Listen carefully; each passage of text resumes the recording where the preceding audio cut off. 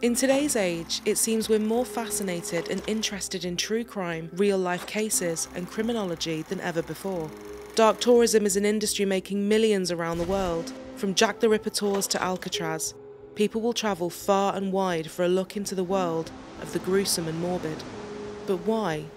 What attracts people to these places? What impact do they have? And what are some of the issues surrounding this industry? In the new book, 50 Dark Destinations, leading experts in the field of criminology, history and psychology examine the background, questions and issues surrounding the world of dark tourism.